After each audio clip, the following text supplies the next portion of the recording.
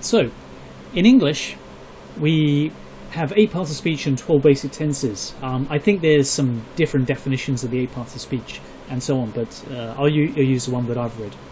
From the main site I use, EnglishClub.com.